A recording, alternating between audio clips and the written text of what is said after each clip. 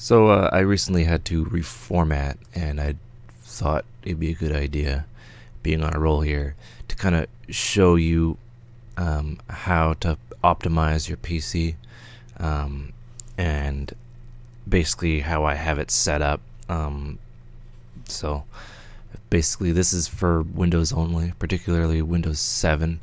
If you're doing music, you should really be sticking to Windows 7. Because it's quite good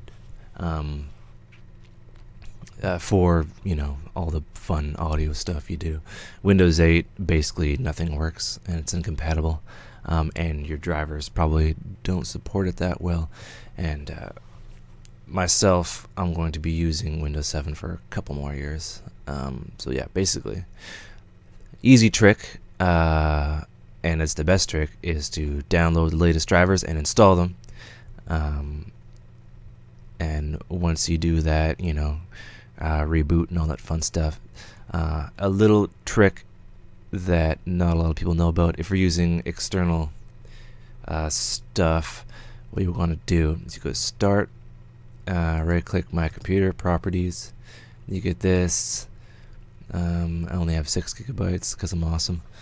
And you go to your Device Manager, and you look at this. If you're using FireWire is probably on its way out. Make sure you have the Texas Instruments driver installed. You go and you update. Basically, you could browse and you pick whatever. Yeah, hopefully I didn't do that too fast.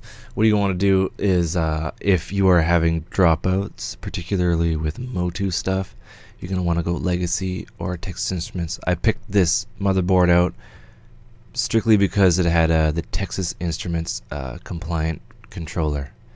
And if you're wondering, it's an EVGA X58 SLI.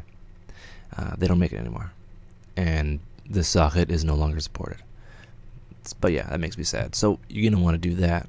Then you're gonna go and you're gonna look at how many processors I have, and then you're going to go to Sound, Video, and Game Controllers. Now this is what I do after I install everything. Is I go through everything I'm not going to be using, like the onboard audio, and I'm just going to disable, and that'll free up your I/O basically.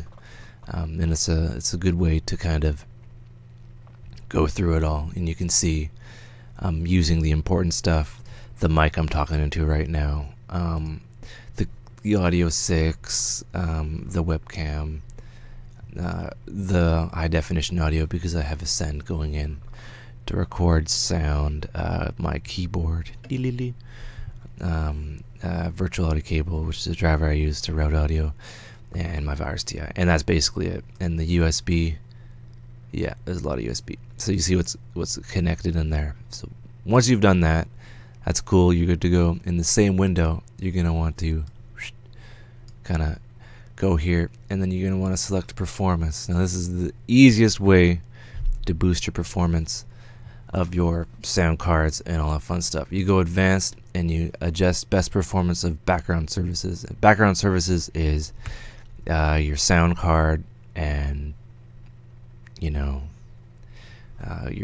MIDI I/O, and all that fun stuff, and it kind of prioritizes that,